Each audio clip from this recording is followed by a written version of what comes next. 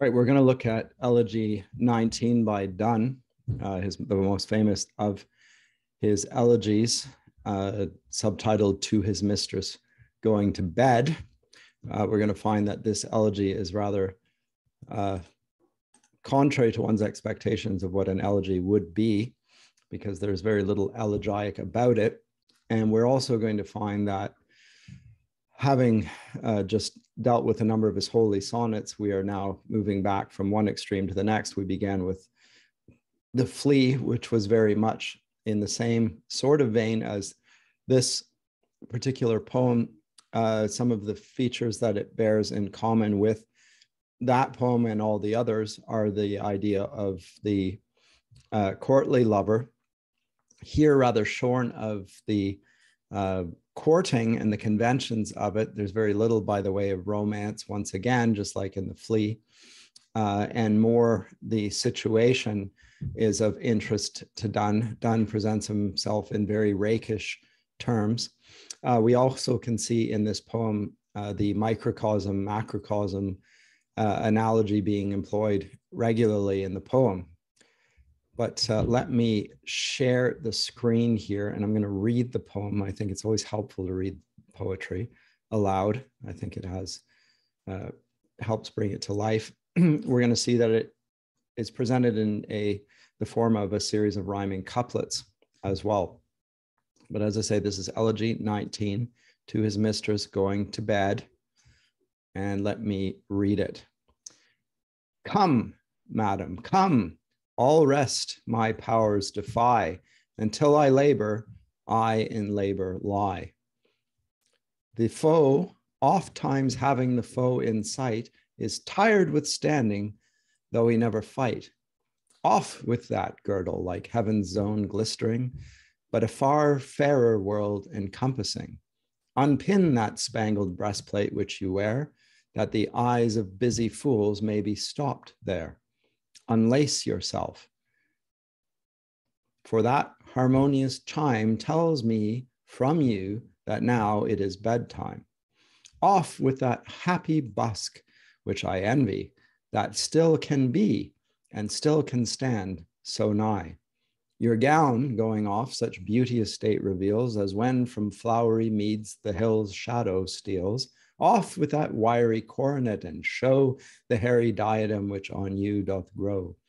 Now off with those shoes, and then safely tread in this love's hallowed temple, this soft bed. In such white robes, heaven's angels used to be received by men. Thou, angel, bringst with thee a heaven like Mahomet's paradise. And though ill spirits walk in white, we easily know by this these angels from an evil sprite. Those set our hairs, but these are flesh upright. License my roving hands and let them go, before, behind, between, above, below. Oh, my America, my newfound land, my kingdom safeliest when with one man manned, my mine of precious stones, my empery, how blessed am I in this discovering thee. To enter in these bonds is to be free. Then where my hand is set, my seal shall be. Full nakedness, all joys are due to thee, as souls unbodied, bodies unclothed must be. To taste thy joy, thy whole joys, gems which you women use are like Atlanta's balls, cast in men's views, that when a fool's eye lighteth on a gem, his earthly soul may covet theirs, not them. Like pictures or like books' gay coverings made for laymen are all women thus arrayed. Themselves are mystic books, which only we, whom their imputed grace will dignify, must see revealed. Then, since that I may know, as liberally as to a midwife, show thyself, cast all, yea, this white linen hence. There is no penance due to innocence. To teach thee, I am naked first. Why then, what needst thou have more covering than a man?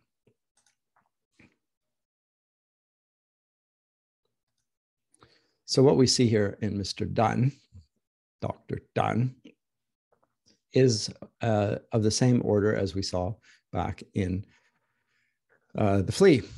We have an encounter between a man and a woman, and the purpose of the encounter is sexual. And he speaks to his mistress, but he speaks to her as a madam, someone with a little bit more maturity about her, perhaps. Time of composition is unclear. It was refused publication in 1633. It was not given license, and first printed in 1654 in the Harmony of the Muses, and included in an edition of Donne's poems that came out in 1669. I think we can see why it was refused a license. If one was going to refuse a license, then the subject matter might merit that here,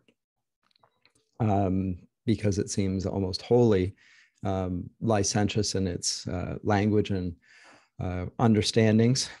And remember, this is in the middle of the Puritan era, 1633. And it is what it is. Am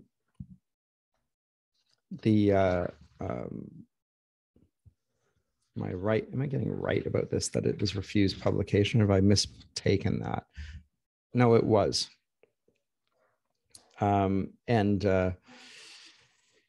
Its subject matter is pretty clear. There's no way of not reading it as anything other than what it is. It does nonetheless have some features that I think are worthy of note. So the beginning, let me put it back on the share screen here. The beginning of the poem. As again, the encounter between the man and the woman who he is trying to persuade to divest herself of all articles of clothing. What we don't know at the outset is that he is already in that state himself. That's an interesting twist to the turn of the poem. So it's a closing gambit rather than an opening one. We do note repeated imperatives in the poem. From the beginning, come, madam, to the repetition of this phrase, off with that girdle, off with that happy busk, off with the wiry coronet, etc. So a repeated command to remove or divest herself of clothing. References to labor here in the second line, and sort of a contrast between rest and labor, labor in a dual sense. Men labor in the sense that they work and till the soil in the sweat of their brow. But the dual connotation, of course, is that women are in labor.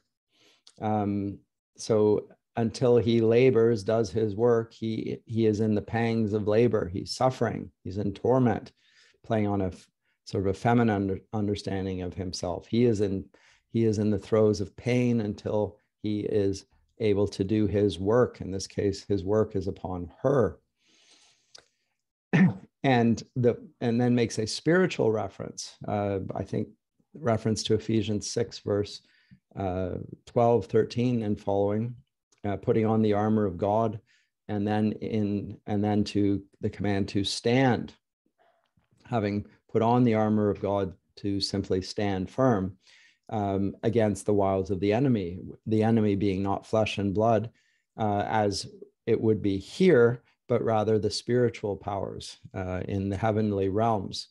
Donne is alluding to that here. The foe, oft times having the foe in sight, is tired with standing, though he never fight. Off with that girdle. Now, the girdle is something what you'll wear around your midriff. Donne sees this now in cosmic terms, talks about the zone, the heaven's zone, the zone in Greek, referring to the girdle as well as to the heavens themselves. So he's seeing her as on the macrocosmic level, and describes her in such terms as well, which is cosmological, but it's also stock associations for courtly love poetry, where women are compared to angels, heavenly bodies, their bodies too, these sort of having cosmological or even metaphysical significance. So he goes through an array of those sorts of references. She has a girdle like heaven's own glistering, but a far fairer world encompassing. She is like the macrocosm, yet far more fair than it. These are stock courtly love conventions. Unpin that spangled breastplate which you wear, that the eyes of busy fools may be stopped there. He being the busy fool in this case. Unlace yourself for that harmonious chime. I'm told, reference in the footnotes here, that in certain breastplates, there is a clock in it as well that chimes, and that's what he's referencing here. That harmonious chime tells me from you that it is now bedtime. Off with that happy busk. The busk is a corset of sorts, which I envy, of course, because it's around her, close to her. That still can be and still can stand so nigh. They often constructed in whalebone, the corsets, and of course that stiffens them and presents them so that you even take it off, it still can stand upright beside her. Your gown going off, such beauteous state reveals as when from flowery meads the hill's shadow steals. All manner of allusions in the world compared to her. Note that the comparisons are visual and also in terms of value, but mostly visual. This imagery, I mean, we could draw a comparison between Donne's erotic poetry here and that which we see in Song of Solomon. And we would note, if we did that whereas here it is visual, and there is, and it's analogous in terms of a visual field of reference, in the Song of Solomon, it isn't so. It's more of something of value and that the poet refers to. So women's breasts being compared to the towers of David.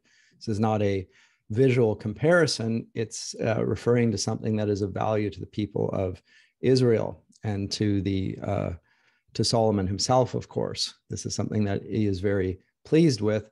Likewise, his beloved.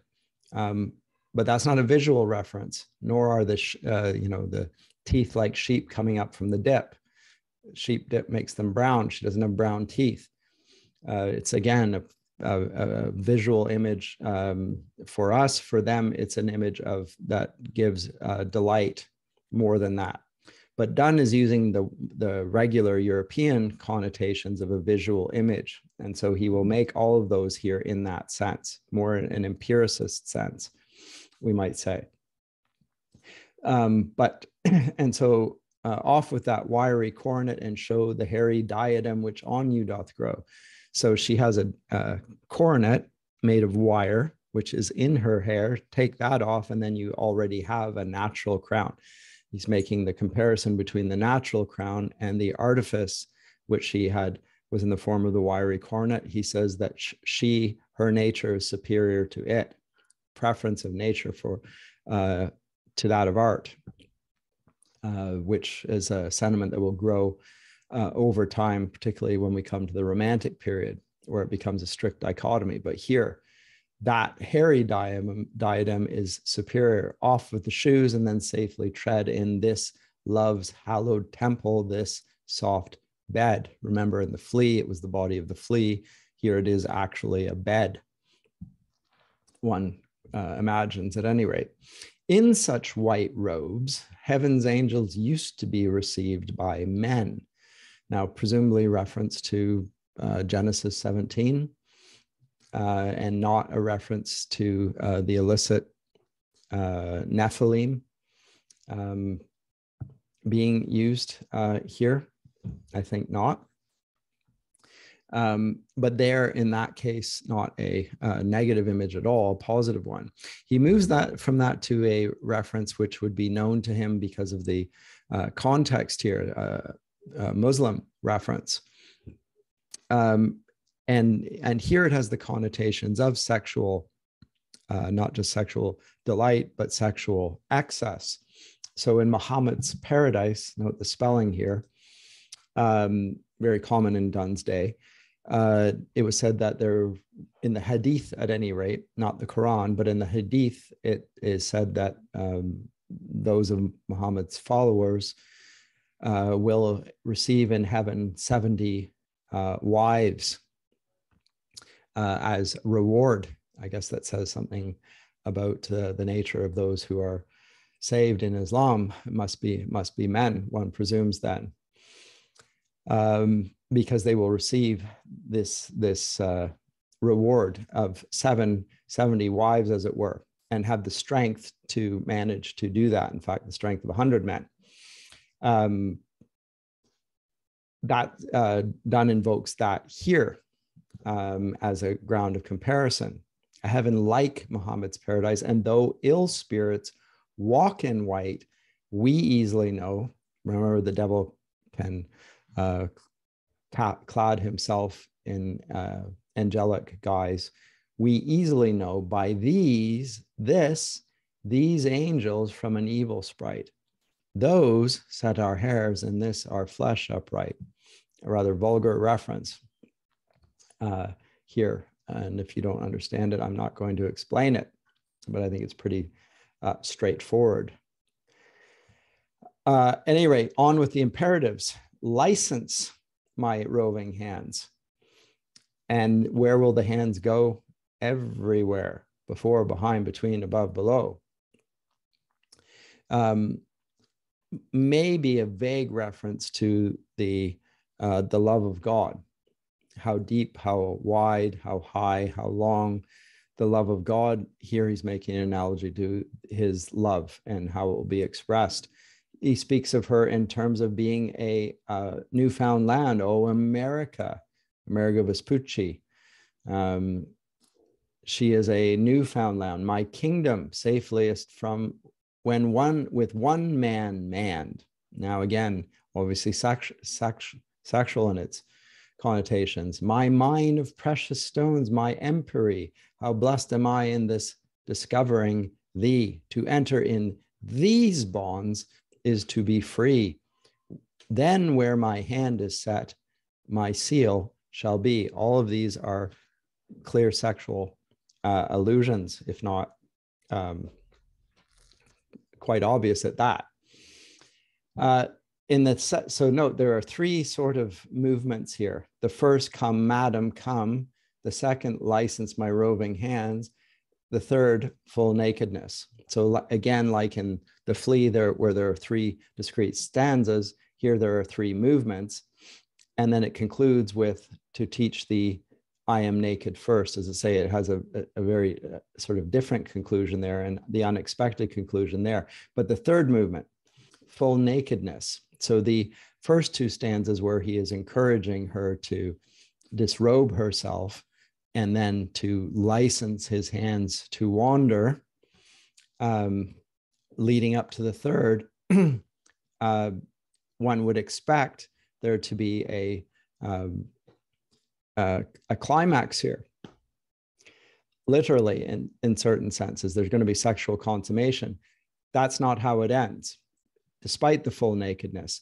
So he's visualizing here rather than experiencing. This is not a descriptive, it's a visual image that he is projecting forth. And it's almost like he has a dream sequence from which he awakes there at the beginning. So he begins in the flea with Mark, but this flea. Here he concludes with, look at me. Here's my state.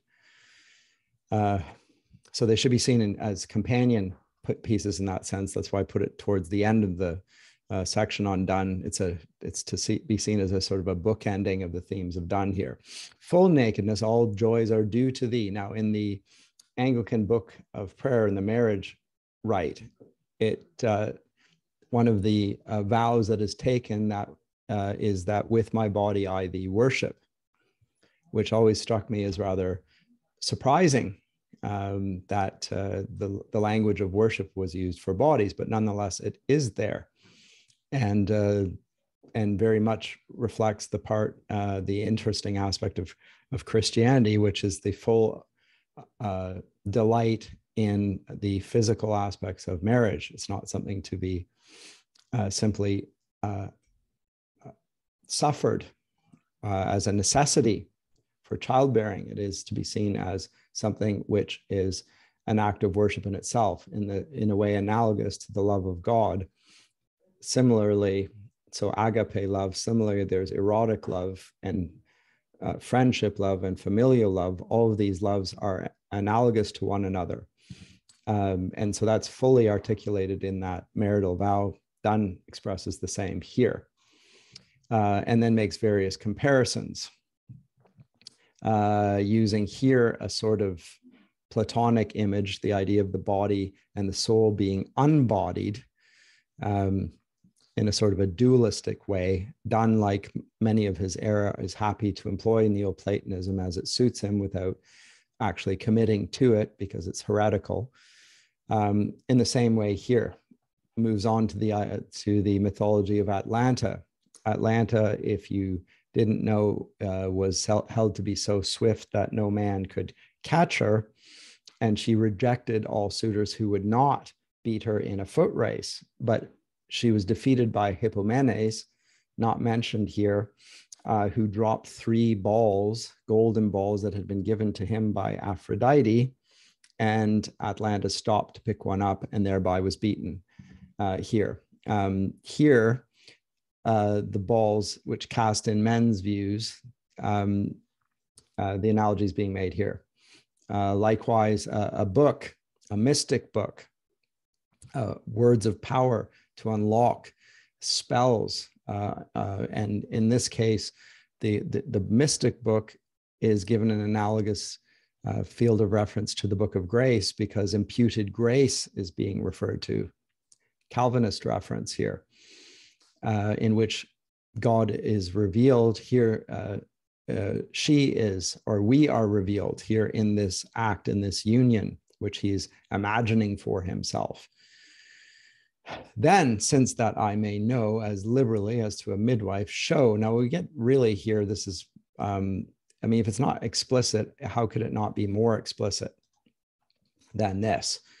As a midwife, show thyself. Well, I think we can imagine for ourselves the postulate of a midwife, and there will be no barrier to Donne himself. But having got to that point, which he has built up to this point, he concludes rather shockingly with the idea that none of her clothes has been removed. She's divested herself of no garments whatsoever.